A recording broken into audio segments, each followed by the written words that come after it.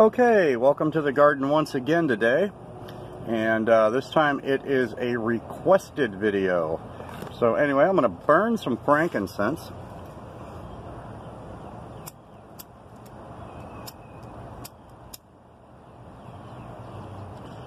You do that on charcoal like this. Same stuff they use for hookahs. Let me go ahead and pause and get this lit. Oh, I think it's lit. Yeah, it's lit. Anyway, yeah, you want to wait till that burns completely out and it turns white hot, just like you would be barbecuing hamburgers or chicken, whatever. So we'll go ahead and wait for that to turn white hot, and we'll put that resin on there. That's Boswellia carteri. I've got examples of resins out here. Yeah, this is a requested video from Taylor Talanzia. If you're not familiar with Taylor Talanzia, you can go check out his channel. So I'll do a little shout out. So, yeah. Excuse me. Yeah, Taylor Talanzia asked me to do a video on the history of frankincense cultivation. So this should be a pretty fun video. I've got examples of resin out here. Alright. This is Boswellia neglecta resin. And it comes from that tree. Didn't come from that tree, but it comes from that tree. Or trees just like that in Kenya, all over East Africa. It's a pretty common tree. And here we have Boswellia carteri. I've already burnt some neglecta already today. I'm going to burn some carteri next, which is this tree right here, which is just coming out of dormancy.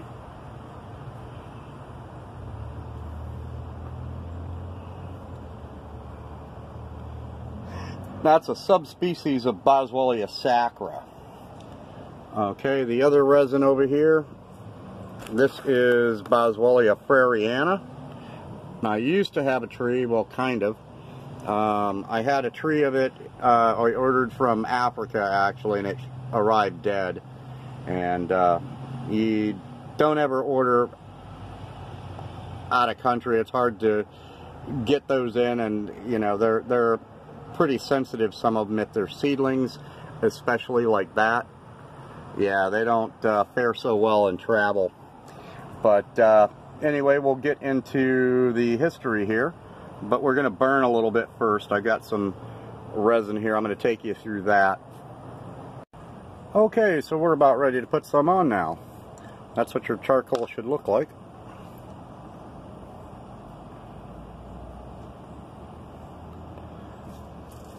Now, that amount of charcoal is fine for out here, but I would only use one little piece if you're going to burn inside. That's one little piece of that is more than enough to fill up a whole room and scent a whole room. So you want to use this very gingerly. You know, be very gingerly about it. So anyway, that's Boswellia carteri, like I said, from this tree right here. Now, I've got a bigger tree of this out in the yard, and a big 15-gallon. Oh my gosh, that smells so good. It's got it's balsamic overtones of lemon, citrus, very sweet scented. One of my favorite resins. Actually, I like all of the frankincense resins, but anyway, the elongata, that's got a blob of resin coming along. I'll save that for you guys, and I'll burn it in another video, because that's kind of curing on the tree. You want to let it cure on the tree. So anyway, Taylor Talanzia wanted me to do this video, so let's jump into this. Okay, so in our modern era, there's a handful of nurseries that grow it, and the cultivation of frankincense in the 20th and 21st centuries here only goes back maybe 20 to 30 years. Alright, I think, and yeah, it's about a good estimate of years that we've been growing it in our modern times here. And one of the forerunners actually is Many a Tree Garden. They're the first ones I found that offered trees, and I found their number and I called up and I talked to Jason Islamea, who has written books on these guys. All of the members of the Burseraceae family. If you want to grow these and don't have those books, I really highly recommend you get that book or these books. He's written them on frankincense trees, these guys. Commiphora myrrh trees, that guy back there, that big weird looking tree back there. And Bursera trees, which produce a resin called copal, which the Indians of Mexico and Central and South America have used as both medicine and incense as well. A lot of Hispanic people may know Bursera graveolens, or it's called Palo Santo. That is a member of the Bursera. It's a Bursera tree. A hard one to get too. I can't find it anywhere. I really would love to grow that one. But there's it's a big family, especially with Commiphora or the myrrh trees. And some of the myrrh trees do produce resin. But anyway, getting back into the history of the cultivation, there's a handful of nurseries. Many a Tree grows them. Arid Lands grow them. Arid Lands is out of Tucson. Out of Africa here in Florida. And now Out of Africa has started a new nursery in Madagascar. So that means any of you in Europe or over in that area could order from out of Africa. The name of the company there is called Baobab Alley. So, and I highly recommend them. It's run by Mike and Maureen Massara, who are just absolutely wonderful. Mike has given me a lot of tips on growing frankincense and both myrrh. And I'm getting buzzed by bugs here, so I'm going to have to burn some neglecta in a minute. That's that resin from that tree.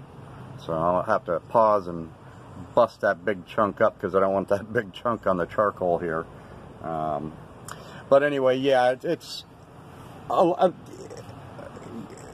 the history isn't that much in our modern times. There's a handful of growers, both private, and there's this crazy guy on YouTube called Todd's Tropicals that grows frankincense trees. Yeah, that dude. Anyhow, the Japanese are doing really well with Boswellia also. They've got some amazing, I've seen some amazing neglecta bonsai and a few other frankincense trees bonsais out of Japan. Thailand, they're growing them there. Vietnam, they're growing them there. I haven't seen much in Korea though. Probably Indonesia, but for any other cultivation history, Oman, they're taking steps to preserve the trees, because if you over-harvest them, the trees produce sterile seed, and that's not going to do anybody any good. You can't grow sterile seed. Hopefully Somalia, where the trees grow also, is taking steps to do that as well. Socotra, which is a part of Yemen, or governed by Yemen, is actually, this tree here comes from Socotra. That's Boswellia elongata. I've got two of those. They're taking steps to preserve the trees with the climate change and the global warming and all that. They're getting some wicked storms that uproot the trees and just tear them to heck.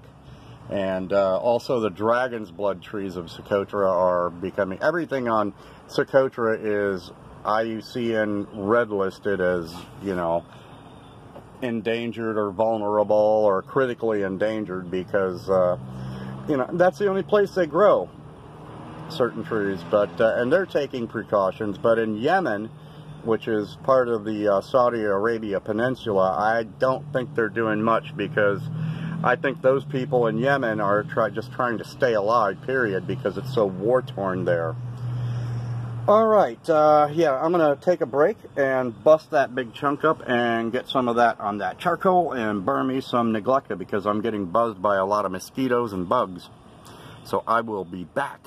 Okay, so I busted up that big chunk of Boswellia neglecta, and it's like, how did I do it? Well, there's this new invention. It's called a hammer. So, anyway. That's got a...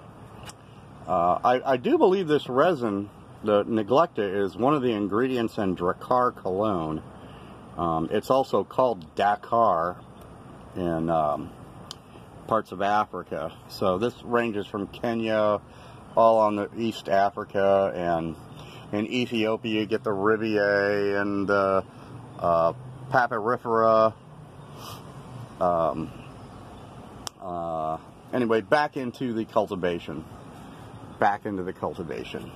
So yeah, all those places are doing remarkable things with Boswellia, except for in Yemen on the Saudi Arabia Peninsula, because they're just so war-torn. And, you know, when you're fighting for your life, you don't have time to fight for the life of a tree or your fauna, which is really sad to me. I mean, human life is important, but if we destroy our earth, there's no chance we're going to live.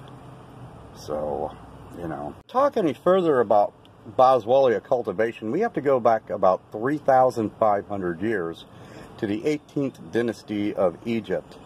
Now that was a cool period to me. A lot of cool things were happening. Thutmose the First. Okay, you got Thutmose the First. It was a cool pharaoh. Thutmose the Second and his wife Hatshepsut, who later became queen, and was also, they were brother and sister. And then you have Thutmose III, which was Hatshepsut's nephew and son to Thutmose II. Are you guys following me? Okay, it's Egyptian family history is kind of crazy. But yeah, Thutmose II and Hatshepsut were brother and sister. He was a very sickly man, and he passed away at a young age, and Thutmose III gained the throne, but was too young to actually rule. Hatshepsut came in as co-regent and later declared herself as pharaoh.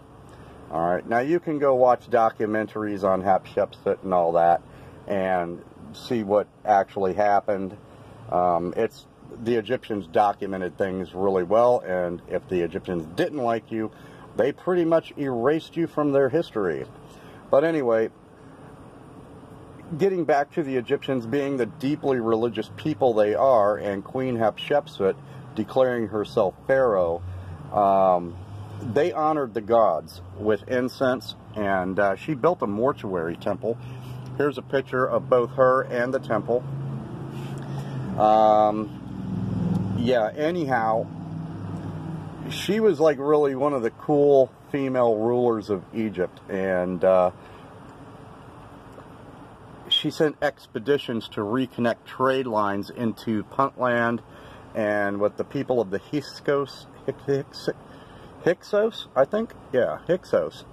Anyway, to get supplies, reestablish trade with the people, and she brought back incense trees, these guys, you know, incense, trees of incense and frankincense, myrrh trees to plant at her mortuary temple garden.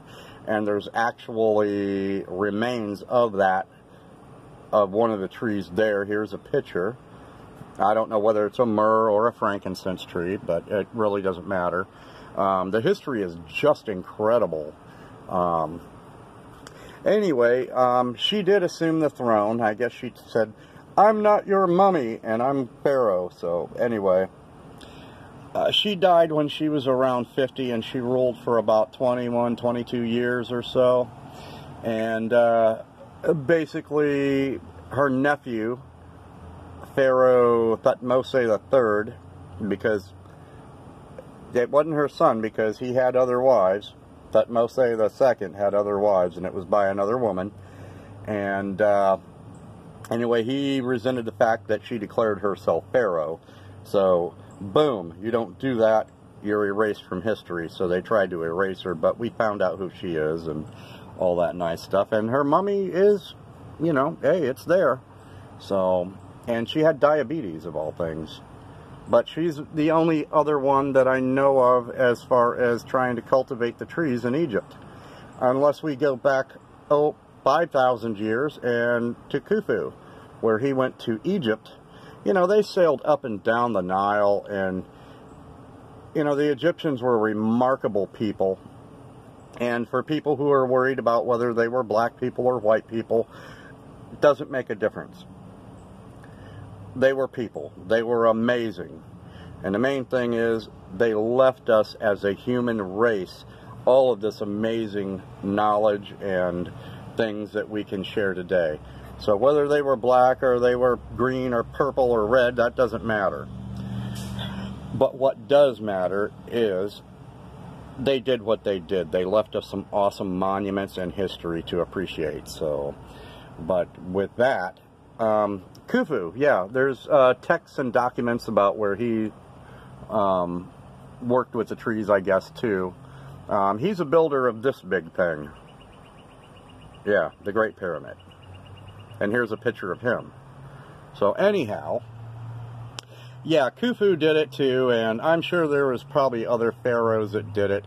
And they traded with the Phoenicians and the Persians and the Greeks, the Romans. So, but none of those people ever, I can't recall anything of anybody cultivating the trees back in ancient history, other than Queen Hatshepsut, that's really written, and there's some references to Khufu, but other than that, that's it. And did I forget to mention there's this guy on YouTube, Todd's Tropicals, that grows frankincense trees? I had to throw that little pun in there, you know. Anyway, yeah, there's not much information out there on frankincense. Other than Jason Islamea, my videos, I don't see anybody else really doing any. There's some shoddy videos out there on frankincense cultivation, and they don't tell you anything about the potting media or anything like that. And, you know, guys, I tell you what, frankincense is a really cool plant. It's a worthy addition to any plant collection. It's a succulent tree, kind of like adeniums are. You know, and, you know, hey, I grow them alongside my orchids, so they're not half bad. But anyway, I hope I enlightened you guys about the cultivation and the history, which there isn't much of it. I mean, the Thai people in Thailand are doing it, growing them, and they're doing fabulous. Vietnam are growing them also. I don't know about Korea. I haven't seen any trees from Korea yet. But Japanese people are really rocking these guys out as bonsais, so they are definitely worth doing bonsais. Some of these guys do have big tuberous roots on them, like the Rivier has big tuberous roots, as does the Carteri and the Sacra. So, you know, the Nanas here, excellent bonsai candidates, and so are the Socotrana from Socotra. Obviously, it's from Socotra. It's called Socotrana. Excuse me. But anyway, I hope that answers some of your questions about the history, Taylor. And I wish I could do a better job, but there's just not much information out there on the history of cultivation other than Jason's books. And you can get those books at Mini a Tree Garden on eBay. So we'll go check out some other trees. Okay, here is my big 8-foot tall elongata. I love this tree. Elongata is one of my favorite trees. I've had that was one of my first trees, actually. That's about 4 years old. Nah, maybe. Yeah, about 3.5. This raggedy looking thing is a Boswellia sacra. I just pruned that back recently.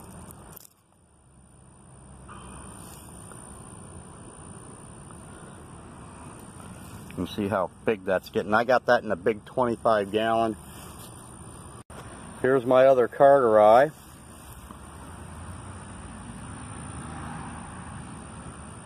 Which is just now starting to come to life. And another Boswellia neglecta, which is just starting to wake up also.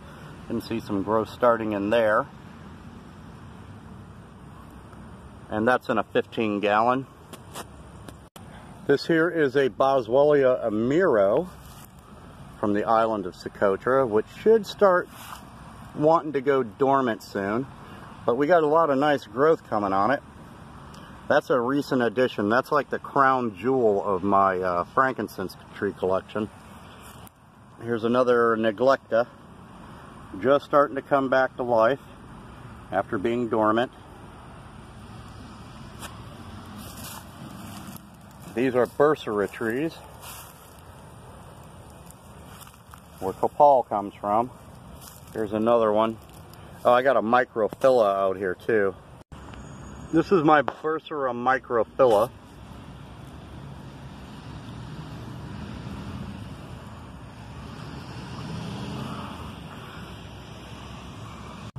Anyway guys, I apologize for such a long video, but when it comes to frankincense trees, I really get into them and I love them, and they are truly my life's blood as far as growing goes. This is what I want to grow. The orchids are definitely a bonus, but frankincense is where it's at for me, and that's what I am mainly growing. Look at that beautiful oak tree. It's recently tried to assassinate me with pollen, but yeah, I'm allergic to its pollen. But look at the structure of those branches. Give you some of you bonsai geeks some. Yeah, actually, let's go look at. We'll close out with the oak tree. This is a live oak, Quercus virginiana. Anyway, thanks for joining me, guys. Sorry for such a long video, but you know, hey, it's frankincense, and that's what my life's blood is. So it's a very, very old tree.